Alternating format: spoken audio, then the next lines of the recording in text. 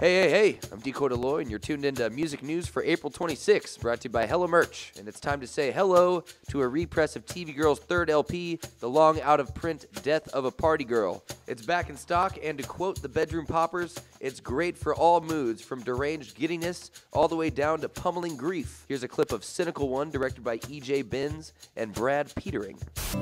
I am the cynical one.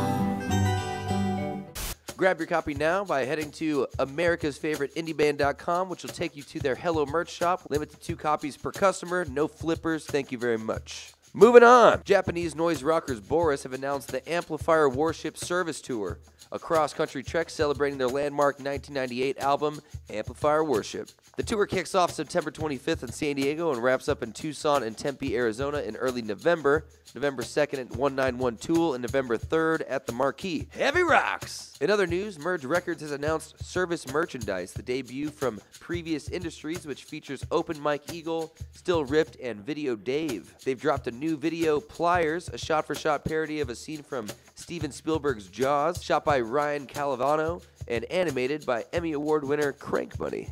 I exist in the open and I'm trying to find clips of Nickelodeon. Okay, that's it. See you dinks next week. Decoy out.